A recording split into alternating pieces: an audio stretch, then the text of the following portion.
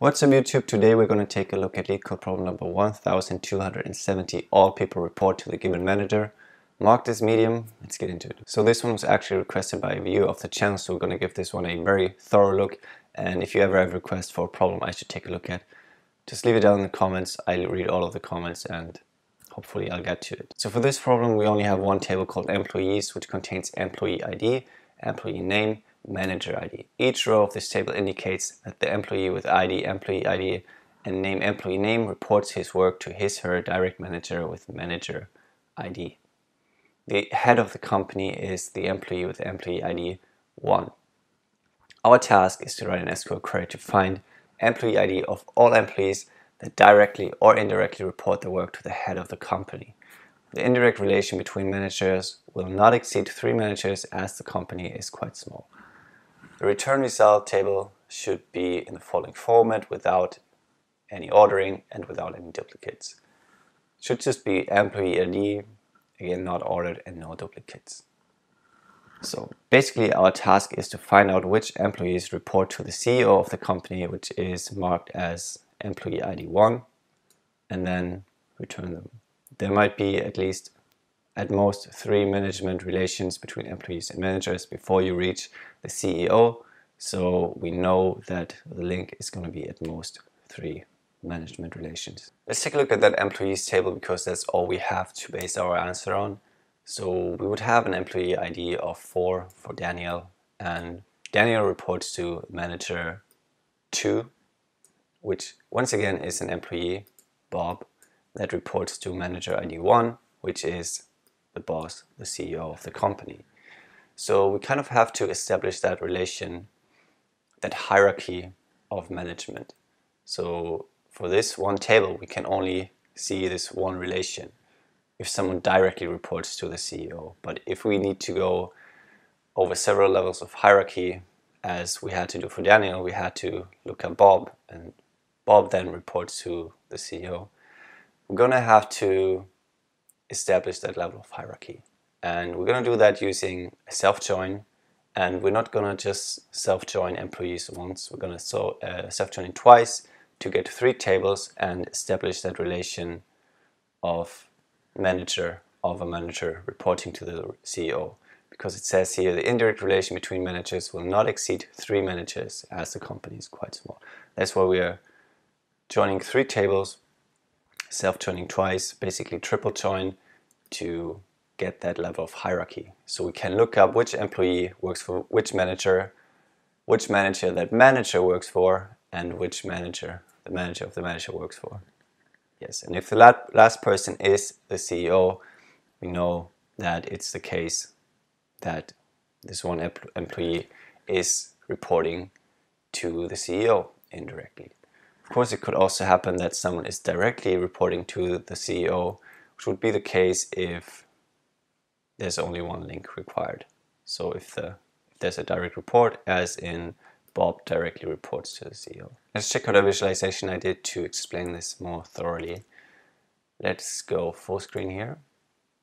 So, as I said, we're going to self-join twice, having 3 tables. So we're going to join our original table, employees, call that A, to employees again, call that B, and then to employees again, call that C. And this way, we establish that level of hierarchy of, for example, Daniel being managed by 2, which is Bob, Bob being managed by 1, and 1 is already the CEO. So 1 once again reports to 1.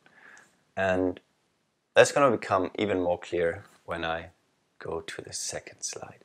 So I kind of marked these relations of employees working for the manager, and here we can see again that Daniel works for manager 2, which is Bob, and Bob works for manager ID 1, which is the CEO, the boss. And I marked this for all of these employees, and I also marked the second relation of managers working for another manager, and that manager then hopefully working for the CEO. So I'm gonna write out the code now, and it's gonna exactly mimic what I marked up here. We want to join A on B on C. A's manager ID should be B's employee ID, and then B's manager ID should be C's employee ID. Yes, so we're once again always just looking at the manager and then treating that manager once again as an employee and finding their manager. And then we do that once again, and in the end check whether that last manager is the CEO, which has manager ID 1. So let's get back to our code. Let's just select star for now from employees A, joining employees B, joining, you guessed it, employees C. Now we're joining on what I just said, being employee ID and manager ID. So the manager ID of A will be manager of that employee, and we want to match that to the employee ID to find out who they are getting managed by. So A.manager ID should be B.employee ID. And then we go even further and say B's manager, we want to look that up in C, so that should be C.employee ID. And that should establish that already. Let's run that code. It's going to print out a lot since we didn't filter yet, but let's go through our Daniel example again. So we have employee 4, which is Daniel. Daniel is managed by 2. That's where B starts. Employee 2 is Bob. Bob is managed by 1. 1 is the boss, and 1 is once again managed by 1. That's how it's decoded in that table. So we only needed 2 relations to get to the CEO, from Daniel to Bob to the CEO, but it could even be 3. So that's why we still have C in here. Now let's make that a bit more clear by filtering C's manager ID to 1, because we want to end up at the CEO.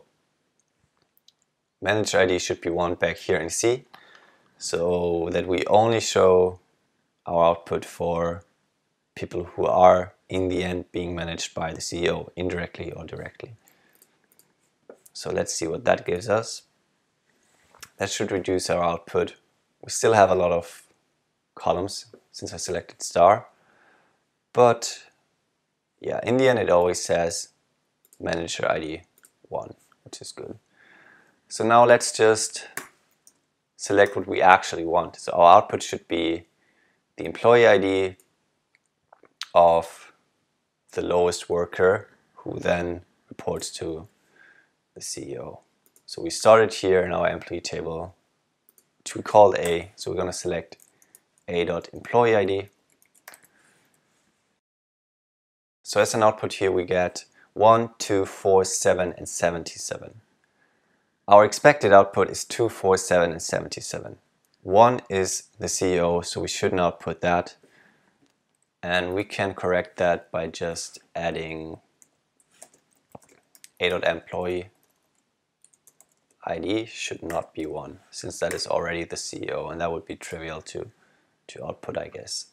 So that's an accepted solution. I'm going to submit that, and it's going to be accepted as well. Let's once again go through the connections, which are going to show us 2, 4, 7, and 77 as an output. Once again, we go through here, have the CEO managing directly Bob and Robert, 2 and 77. Then if we go through here, Bob manages Daniel, which is number 4. And then if we go through here, Bob manages Daniel, who manages Louis, which is 7. So we have all 4 of these, and this video might be a bit longer, but I wanted to do it thoroughly and make sure I visualize and explain everything deeply. I'm going through all LeetCode database problems, and I have playlists for easy, medium, and hard problems, as well as all LeetCode database problems. So make sure you check out these playlists and stick around at the channel, and I hope I'll see you next time. If you have a request, as said, leave down below and I'll take a look. See you next time.